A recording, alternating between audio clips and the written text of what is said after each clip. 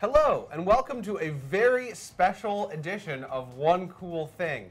It is the beginning of December, and we currently have for you on Facebook's daily show where we talk to you about one cool thing we've been testing here in PC Labs, what is probably the most expensive piece of technology that we have ever had on this show, at least in 2017.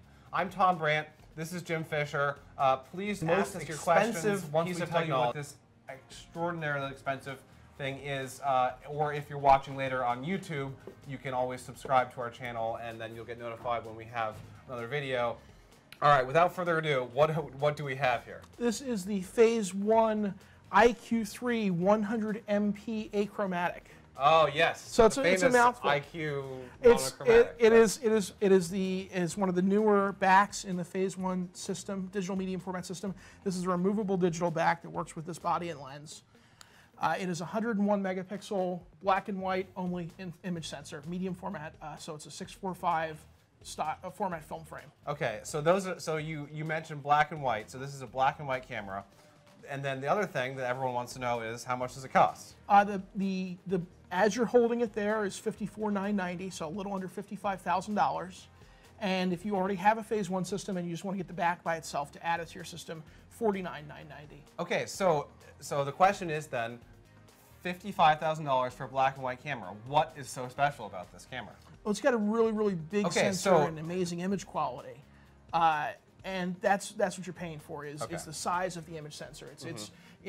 There are less expensive medium format options there with a 44 by 33 millimeter image sensor. This has got a 55 by 44 sensor, so it's bigger all around. Very close in size to 645 format, medium format film. So we should talk about some of the types of things that people are going to be using this for. Obviously, it's very specialized. But what are some more of the specs and things that people can expect from Phase One? I mean, they've been around for a while. They've made professional cameras for a while. So medium format systems, especially on this level, tend to gravitate towards very, very high-end fine art photographers, as well as with this back, landscape photographers, because it's going to have the black and white rendering, and it has an infrared sensitivity as well. So right now we have an IR cut filter on here, which cuts out incoming light. Okay. But if you take that off, this becomes a wide spectrum camera that records both infrared and visible light.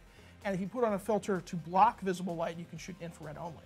And we have some kind of examples of that in the review at PCMag.com of various different ways, the differences between infrared and visible light. I had a 092 infrared filter to use with the lens, and when you use that type of filter, especially with foliage, you'll notice.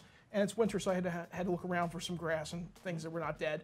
But didn't get a lot of leaves, unfortunately. But you get the foliage, which normally appears dark green, on color photos or darker in a normal black and white photo, is going to appear bright white. So is that an advantage over, say, taking the image with a really high quality, tons of megapixels color camera and then converting it to black and white? Or why shoot in black and white first? The advantage is when you have a high resolution color camera, you're only sampling data at every third pixel because you have the RGB filter over the sensor to make the colors. Okay. So there's interpolation going on inside the camera, inside the raw file, saying, well, this has got red by here and here, so we think this is red too, but it's not 100% sure. With black and white, you are getting the luminance data at every pixel site, so effectively you're getting more resolution. And it's especially true when you're shooting things with a lot of texture. Yeah. You'll see bumps and things or shooting textured paper. You'll see the printing information more clearly on this than you would on a color back when magnified. Now, if you're just joining us, we're talking about this $55,000 Phase One professional black and white camera. Now that brings, and please ask us your questions if you're watching live on Facebook. $5,000 Phase One professional. So with 100 megapixels, you can essentially, you're pretty much unlimited in terms of the detail that you can show from an image, right? Yeah, I mean, if you want to scroll down here on the big screen, if we can see the big screen. I don't know if we can see the big screen. We can, as long as we get rid of this here. Just wanted to show one of these as an example. To the image of the dog, the first image of the dog. Let's keep going. All right, so that was dogs are somewhat cooperative when you're photographing them. That's Duke. Oh, let's close this window here. when I was shooting this image, you know, I didn't get the angle on it exactly right, so I ended up rotating the canvas quite a bit. And the final frame was 65 megapixels after I cropped it. And when I looped in on his eye that's in focus there in the front in Capture One, just to see the pixel level detail, it was an amazing. I could see little reflections in his eye, and it's something that you're not going to get even with high resolution 35mm format systems. It's just you get that extra resolution. Yeah, that really is amazing, and this isn't even zoomed. This is web resolution. This is 740 pixels wide for our template. Let's take a question. Is there a real market for this? Sure. It's a very small market, but it's there. I mean, Phase One has been around for a long time, and they're continuing to make cameras. Yeah, I think that ultimately this comes down to something that you are. If you are in the industry and you have a certain type of style of photos that you're known for, this is just one more tool that can get you there. And despite the astronomical cost, it could make sense for you if you're, say, have lots of clients. Also, keep in mind if you need it for a specific job, you can get it from rental house. You don't have to buy it. It's this is the level of equipment where I have a shoot. I need this type of camera, this type of detail. I can get it for a weekend. Now, one thing that I'm not a photographer. I don't. I certainly, limit myself to taking photos with my iPhone 6s. But one of the things that I've heard is that the best camera is the camera that you have with you. So you're not bringing this camera around with you. This is really for studio work or specific tasks. I could see using this a lot of landscape photographers who are very dedicated to their craft, the type who get to the site 2 hours before sunrise to make everything set up right and wait for the perfect light. They're going to use something like this, or a color version of it, or one of the equivalents, one of the competing models from, say, Hasselblad or Fujifilm or Pentax that are also in the digital medium format market.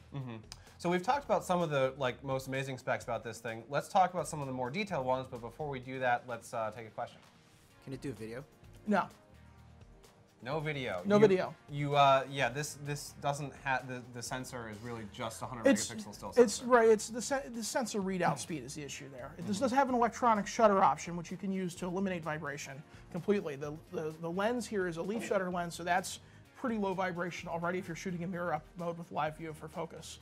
But if you really want to just get a shot with no vibration at all, you can set to electronic shutter, and you can there's a seismograph in the camera that will hold the shot. So that's not pretty low vibration at all. But one of the downsides of electronic shutter goes back to sensor readout, which is what we're talking about for video, is that if you've got moving subjects in it, you really don't want to use the electronic shutter, which is the same reason for video, because the sensor has to read out line by line by line by line, and there's so much data and can only read out so fast, the video is just not happening.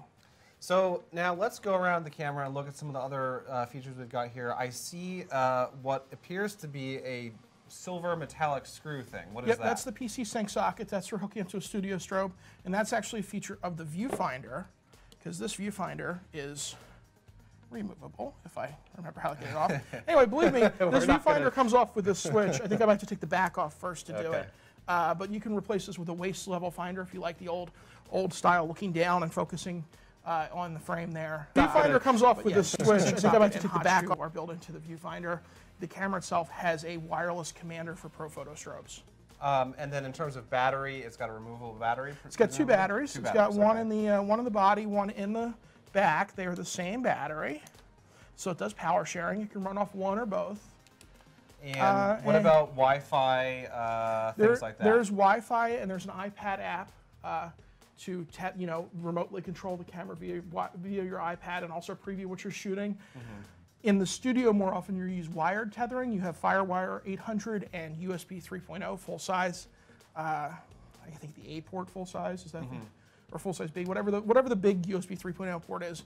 They can hook up to your computer and the Capture One software, which is Phase One's tethering and RAW conversion software, in order to control your computer and view the images as you shoot them right on the screen at full resolution, so you can have an idea of if your focus is perfect, which software you need it to be in order to control. Right, but FireWire 800, that brings up an interesting point. Is that still used in professional studios? I think if you have a legacy iMac that doesn't have USB 3, sure. but I think more people are moving over to the USB for Okay, tethering. like everywhere else in Yeah. consumer tech. So why not include a USB-C or Well, Thunderbolt? this back has been, the IQ3 back has been out for a couple years now. We looked at the color version of this about a year and a half ago. So fit and finish of the back, other than the sensor itself, is the same. I imagine with the next iteration of the back, and again, this is a modular upgradable back, we'll see more modern ports. Yeah, and that's something that we've been Finish of the seeing back, more and more other is Thunderbolt 3 connections. But photography equipment is expensive, and computers are even more so. So it's a slow process. I've not seen any cameras with Thunderbolt, but we have seen some with USB-C coming out. Let's take another question.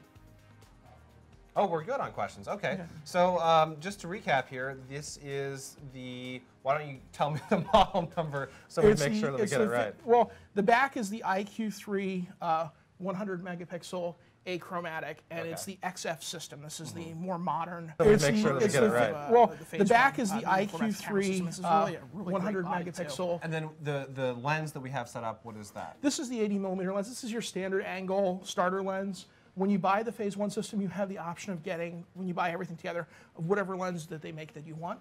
So that's a big plus too, because this is one of the lesser expensive lenses. You can get a more expensive lens bundled with it and not increase the price. And now we mentioned infrared light earlier. We should probably show the difference Oh between yeah, scroll the down. infrared. Scroll down on the so let's go screen. back to our review here, just to show you kind of the difference. It's down toward.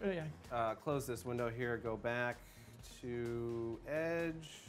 And we'll scroll down to the kind of difference here between infrared and the visible spectrum, so you can kind of see. Yeah, and you see here, this is your visible spectrum, like what you would normally get. When you see the wide spectrum, which is both infrared and visible light, you can see kind of the white popping in the foliage a little bit, but you get the dark green as well. But then here in the final shot, the infrared only shot, the foliage is normally very white. I've got another one with more plant life involved. That really shows you what the white. Oh yes. I mean, it's a very, very dark green plant reality. Very dark. And that actually looks like literally, almost fake.